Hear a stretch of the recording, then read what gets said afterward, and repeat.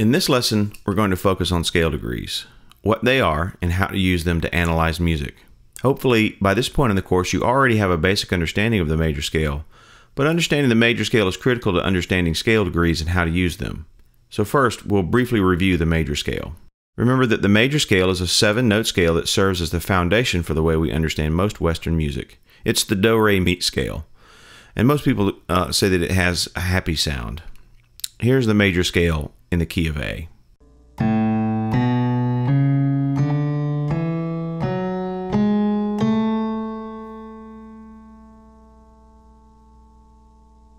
The notes of the major scale in the key of A are A, B, C sharp, D, E, F sharp, and G sharp. After the last note, G sharp, the scale returns to A. This is the octave of the first A. Let's look at the major scale in the key of G so we can begin to see what they have in common.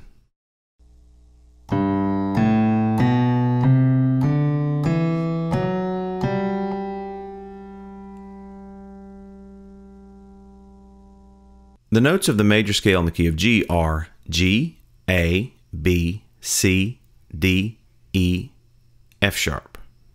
There are several different notes in the scale compared to the key of A, so why do they both sound like a major scale?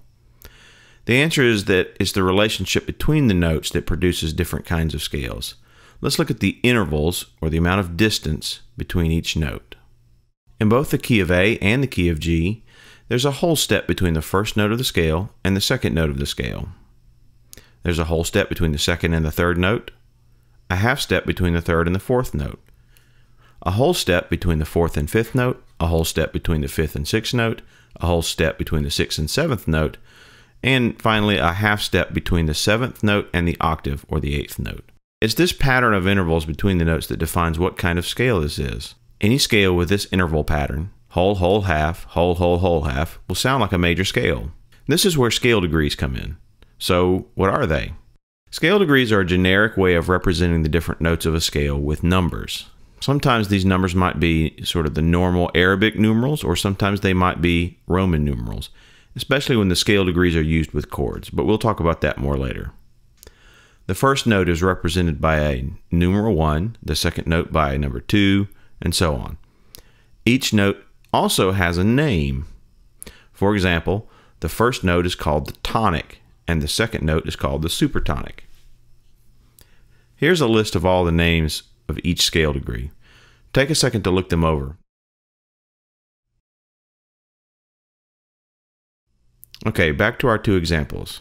In the key of G, the G note is represented by a 1 and is the tonic, while the A note in the key of G would be represented by a 2, and this is called the supertonic. So what about the key of A? In the key of A is the tonic and would be represented by the 1, and each note after A would be represented by the next Roman numeral. Even though the keys of A and G look like they have very different notes, the relationships between the notes is identical. Using scale degrees makes it easy to see those relationships. Using scale degrees also makes it easier to talk about other kinds of scales than just the major scale.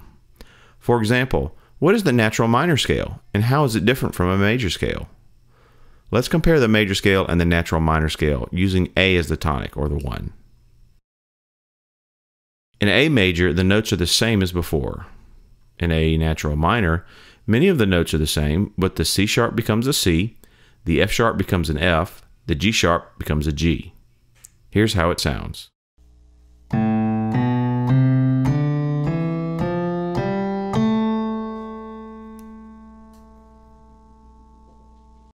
Using scale degrees, we can see how all natural minor scales are different from major scales. To turn a major scale into a minor scale, flatten the 3rd, 6th, and 7th scale degrees by a half step. Here's another example, the Mixolydian mode. If you were to look this scale up, you'd find that the Mixolydian mode is identical to the major scale, except that the 7th scale degree is flattened by a half step. Here's what it looks like.